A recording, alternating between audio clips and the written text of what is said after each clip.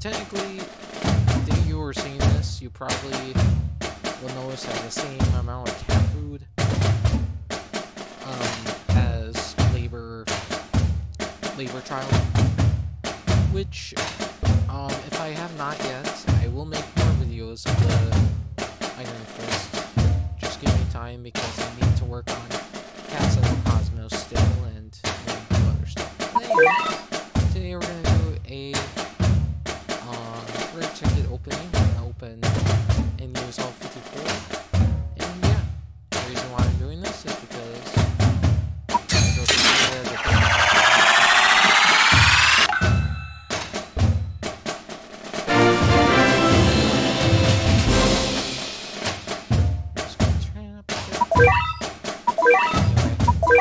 I just want to say thank you everyone for so long.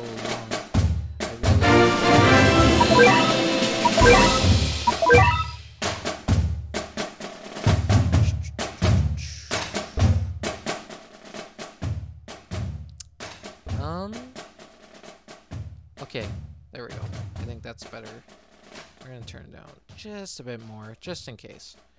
Anyway, I didn't want the game volume to be over my voice. Anyway, yeah, my birthday is May 28th, which this video will be uploaded.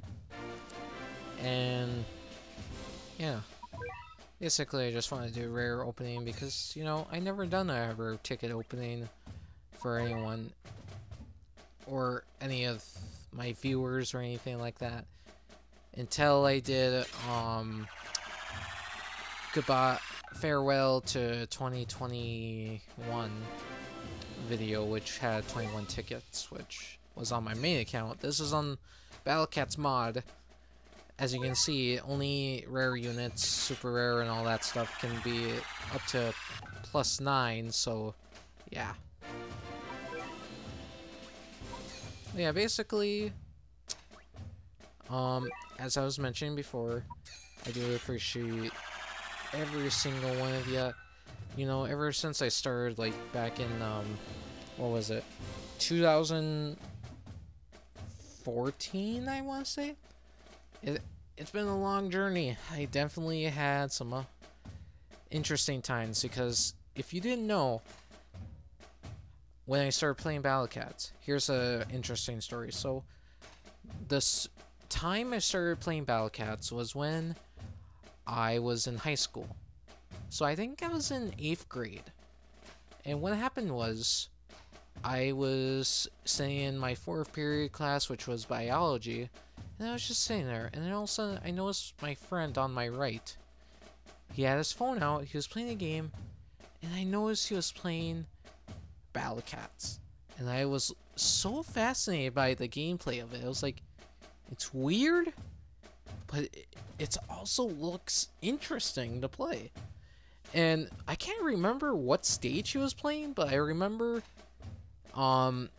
it was against Director Nyandam, which was I don't know if it's the right name. I can pull up. Hold on. Director. It's the boss of the second moon. This guy right here, Dark Emperor Nyandam. That's who it is. But yeah, he was fighting that guy. I'm like, what game is that? And he told me Battlecats. I was like, oh my god. So yeah, basically, when I got home, I was so excited. Download Battlecats. And that's when, if you look back at my old videos, a very long time ago, you would see that they're in an interesting thing, because if you didn't know, Battlecats 2.0, which was basically the first version of the English edition version, I played since 2.0, and during 2.0 there was a few things. One, if we go back here, there was not all of this stuff. There was only the menu, and the menu only had the events. I only had these two things, I think. Actually, I don't think there was a menu. There wasn't even a user rank. And I don't think there was really much here either. So yeah, basically 2.0 was bare bones. But of course, Battle Cats has evolved to have way more. But anyway, when I got to play it, there was also their own recording service. They also had their own their own live stream service as well. I think it was called Overplay or something like that. But basically, you could use their Overplay recording system within Battle Cats. Basically, it worked how it worked. Basically, is when you got into a stage. Basically, you can start the recording at the beginning of this stage. It'll start it for you. You just play it, and then at the end, before it shows like the okay, like to leave, it'll pop up and say, "Do you want to save this video, edit?" That type of stuff, and you can upload it to YouTube. You can also upload it to Everplay, which if you don't know, I did have an Everplay account, but if you are still able to find it, you'll see there's a different picture of a dog, which is my uncle's dog, Chip, which did pass away sadly, but oh well, at least he's in memories. But anyway, but yeah, basically Everplay was a good alternative for me for recording until they shut down the service. They shut down the live streaming service. It just went bad, and then all of a sudden I got burnt out from Battle Cats, and I think I want to say I was inactive from Battle Cats from version 2.2 to 8. Version 8.0. It was a long time, so I missed some very rare collabs back then that many people did, like the apple pineapple pen. Basically that event. There was also another event with mushroom people, I forgot what it's called, and then there was a Mr. Ninja event, and I basically missed all those events because I just got burnt out, and Everplay was shut down, which sucked. And then all of a sudden I started playing again, and there was no way for me to record videos until I got a new iPhone. I think it was the iPhone 9 or something like that, and I saw there was a screen record function, and that's basically how I record my videos nowadays. Of course, now since I got a gaming PC, I'm playing Battle Cats mod on BlueStack Simulator, and I'm just recording that with OBS, which, is easy. It's just hard to edit because I don't have an editing program or anything like that, so yeah. But yeah, basically that's a little history of my Battle Cats career. Yeah, we should continue opening the cat tickets. Oh, also another thing, mentioning about my uncle's dog. If you look at my current profile, you'll also see another dog. This dog, picture of this dog, has been all over my social media accounts. If you went to my Instagram, you'll see he's on there. If you went to my YouTube, you already know it's on there. If you go to my Twitch, it's the same thing there. Well, this dog is named Mumford. And there's an interesting story of how we found Mumford, because originally, during the time when I was inactive from Battle Cats, I say maybe 2014 or 15, when I was 14,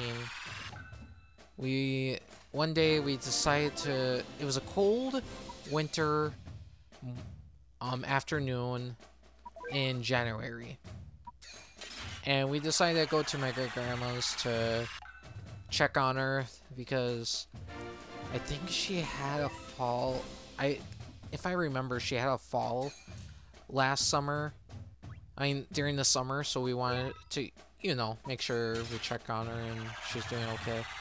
But then, when we drove into the driveway, we got out of the car, all of a sudden we looked up at the front door, and we seen something standing there. It was black and everything. We're like, is that a statue? Because it was standing still. It was cold winter, snow was blowing, and we're all in jackets and stuff. I was in snow pants because, it was just cold. But yeah, basically, I was just staring at him like, I was scared. I was like, is that a statue? Or is that an actual dog? Well, yeah, basically, we just standed there for like 5 to 10 minutes. And then all of a sudden, my mom called. She either called or texted my great-grandma to check with her if it was, you know, company over or something like that. But nope, just a random dog sitting out there. And my great-grandma was even surprised to see him out there, too, when she took a little peek from the screen door. And basically, he was very friendly.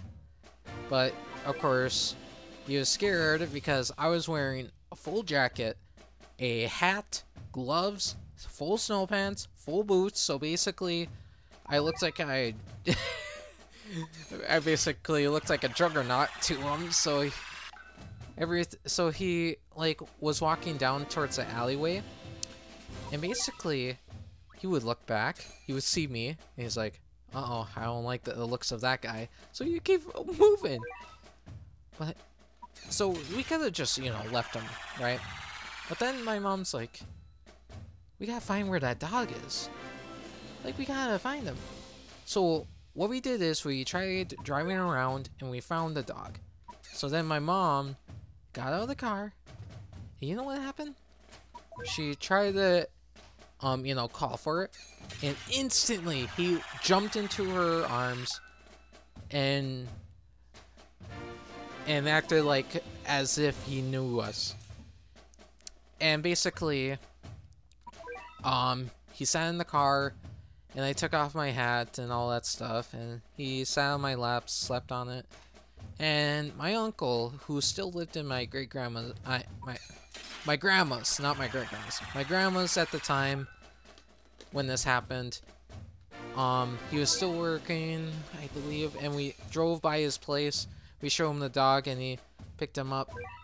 And funny story about this, but of course we have to go more into it. But anyway, basically what happened is we were going to my grandma's, and my uncle took the dog, and then he went to grab his girlfriend. And basically, while we were talking about the dog, we made a posting, right? We made a posting on Facebook about a missing dog, because we're like, we don't know who the dog this is. Somebody could be missing this dog and really wants to find them.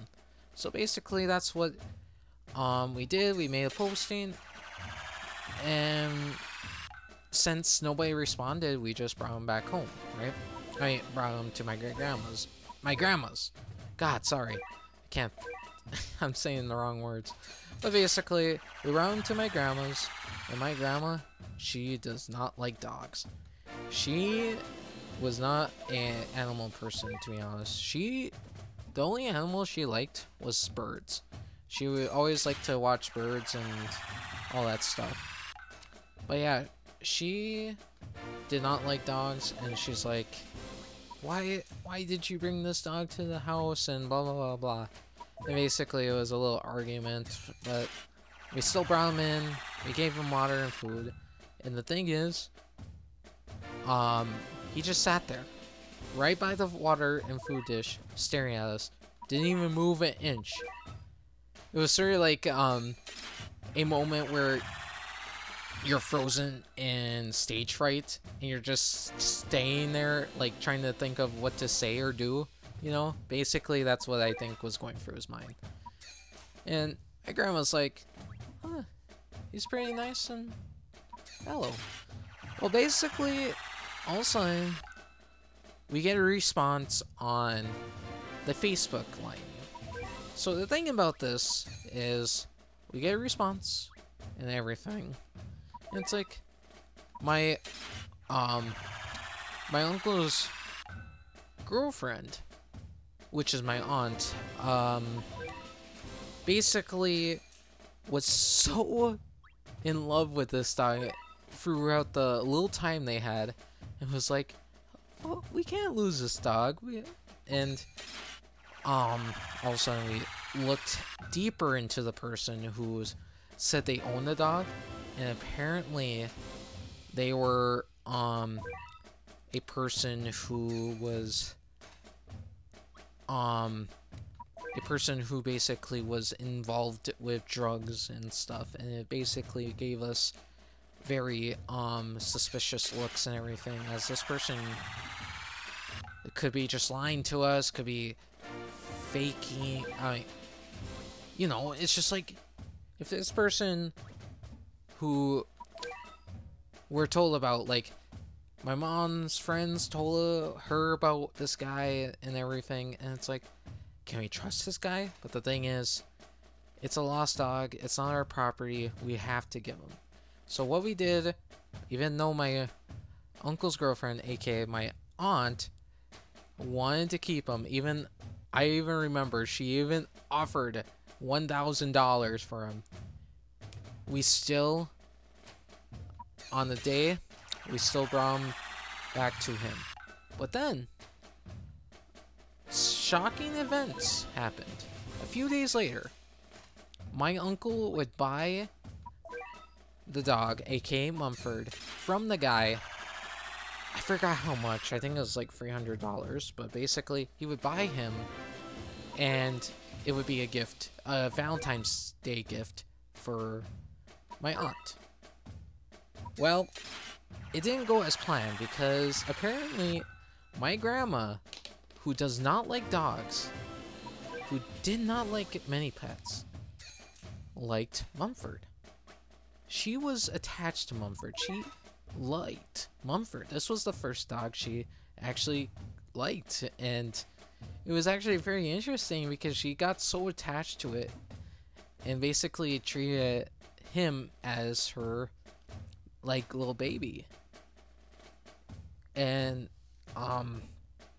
yeah, basically what happened is my uncle and my aunt decided they want to, you know, move out and go live, you know, out of state.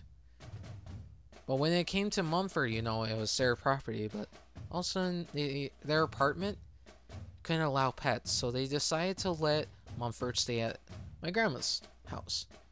And basically this led to a permanent change where my grandma would stay with Mumford, because she got so attached to Mumford. Mumford got so attached to her. Even my grandpa even got attached to Mumford, and yeah, basically they really liked Mumford.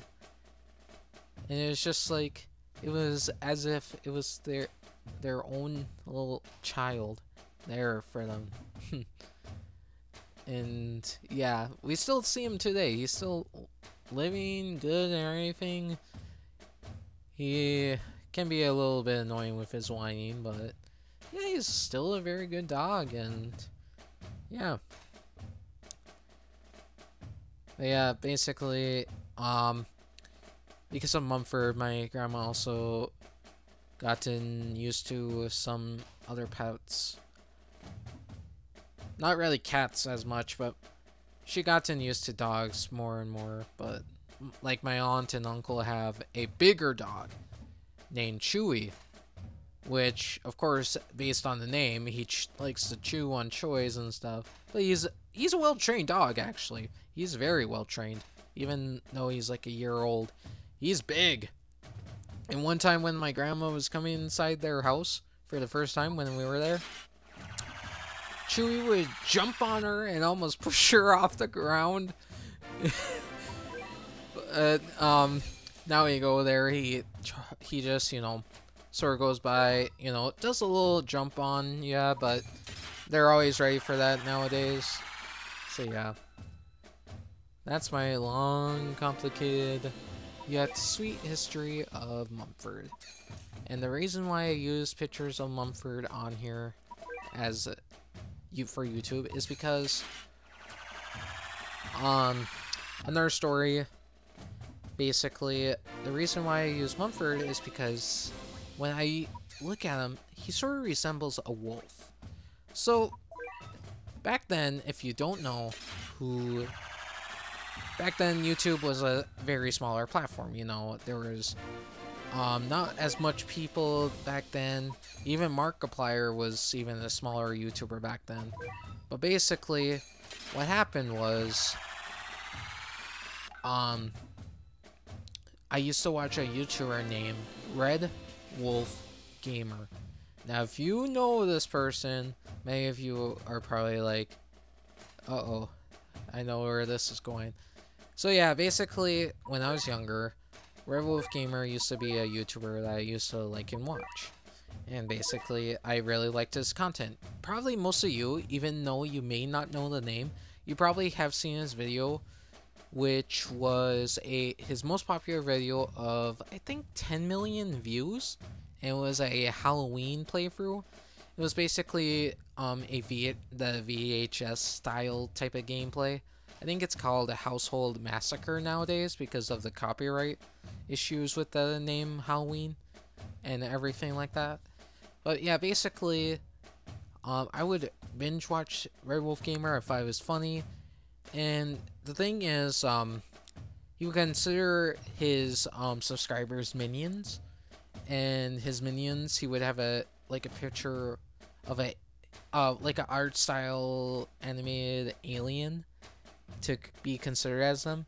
And I sort of was like, when I'm doing YouTube, you can even see it in some of the old descriptions. You would see, please consider liking and subscribing to the Oscular Army or the Oscular family, because basically I sort of I wanted to follow in his footsteps.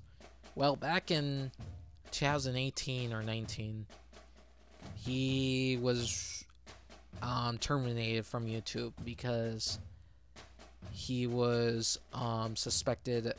He was arrested for what was it? I think it was child endangerment or something like that. He had a daughter and a wife, and basically if you look up Red Wolf Gamer, you'll see videos talking more about it. But I remember he had a daughter and a wife, and basically it just went from there. And the wife said he was abusive or something like that, and it was saddening to hear because basically he was my idol in a way. But yeah, nowadays I watch Markiplier, Vanos Gaming, and all of them, and I think it's a better change because Markiplier is a very nice guy. Vanos Gaming is that dark humor type of person that I really like. They sort of formed me in a way because, like, I like to sometimes be dark humor around my friends. Like, I like dark humor as long as it's not offensive to anyone. And I like to be nice to everyone and, you know, all that type of stuff.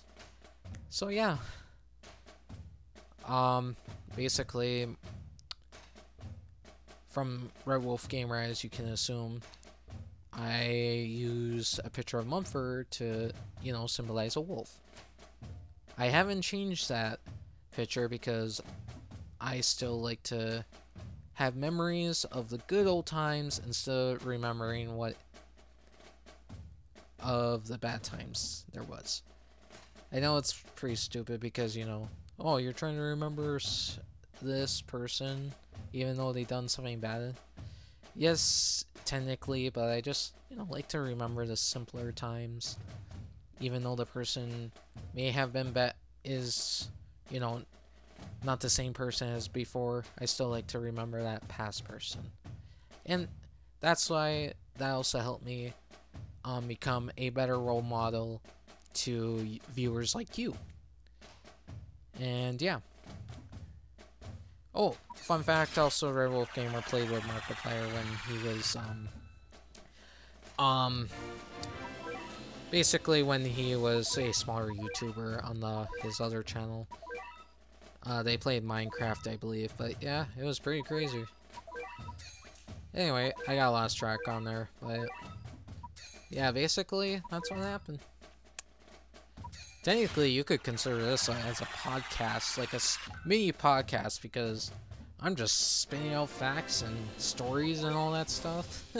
It's not really a rare ticket opening anymore. But yeah. Yeah. So the thing is, I do like YouTube.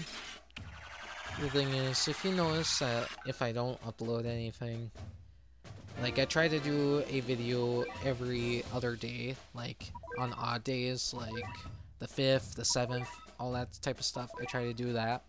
If you don't see me upload, it's usually that it's just I'm not, like, you know, into it anymore. Because sometimes people get burnout, like, as I mentioned with Battle Cats, I did get burnout from it for a while. But yeah, it was pretty... But yeah, I will try to let people know before I do get burnout or try to avoid uploading. I'll make sure to let you guys know, because back then I only had like 50 subscribers. Ooh, we got a new Uber. New Uber. Jeez, I can't speak. Been speaking for too long. Let's see. A strong area attack versus angels and zombies. Ooh, okay. You know what? Let's upgrade this person while we're at it.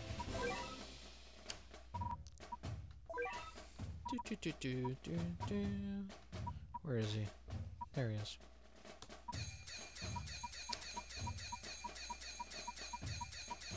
Oh, it's this person. Okay.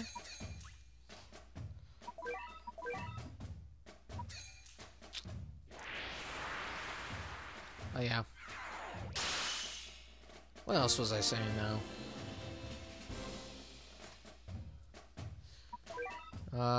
Yeah, basically if I stop uploading, just understand. I'm just going through burnout. Might need a little break, you know, from YouTube or something like that. But I'm still up to answering people's questions, being able to comment back, because I do like seeing people comment. I do like seeing that feedback and everything, because it's like when somebody comments on my videos, it shows that, oh, I can start a conversation with them. And that's what I do with many of my viewers, like, no thanks. And then we got OTO Lion, which is basically a really good person on, like, updating me with information for future events or current events, like Battle Cats mod. Like, he let me know about the Iron Trials, so yeah. Basically, those are the type of people I like to see, but yeah. Basically, we went from 50-ish subscribers back in, what was it, 2015? 16? And basically, after we reached 100, we kept going steadily up more. And yeah. I may not be as high or as popular as other Battle Cats YouTubers or any other YouTubers. I am still happy. I am still proud of what I make and do for YouTube.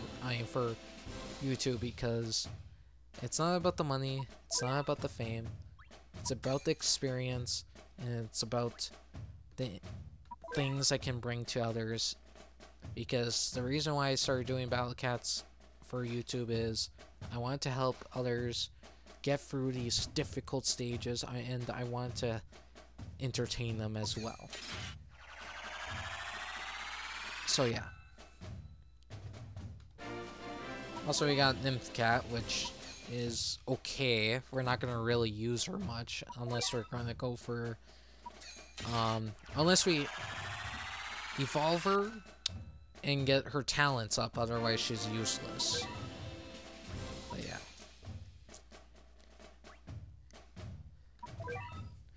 I don't know how long this video's been going on for, but yeah, that's all 50-some tickets we had. It was fun talking to you guys about all this stuff, even though you're not really, even though this is going to be a video and you're not watching it like live or anything where you can't interact with me real time.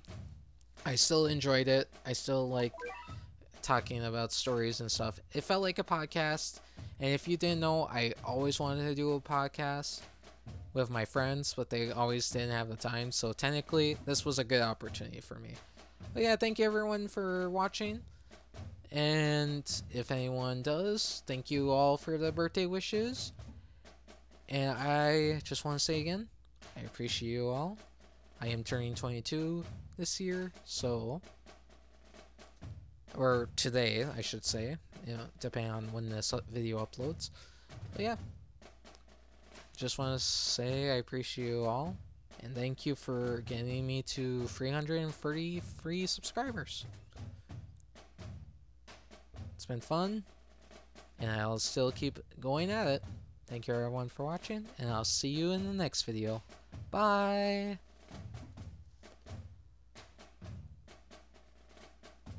Oops. Hold on. I gotta... How do I stop? Oh, there it is. Okay, for real. Bye!